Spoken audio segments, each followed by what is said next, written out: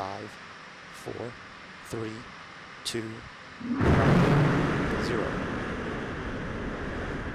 And liftoff of the Atlas V, launching the first interplanetary mission from the West Coast, and NASA's InSight, the first outer space robotic explorer to study the interior of Mars.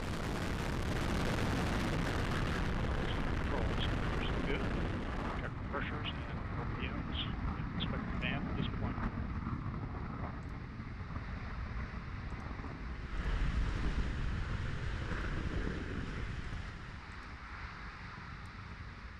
RD 180 continues to look good at this point in the mission.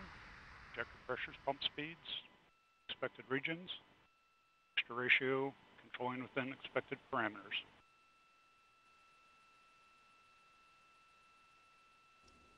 The RD 180 engine providing 860,000 pounds of thrust.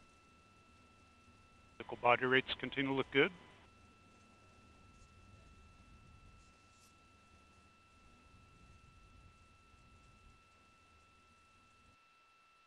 All booster systems look nominal at this point.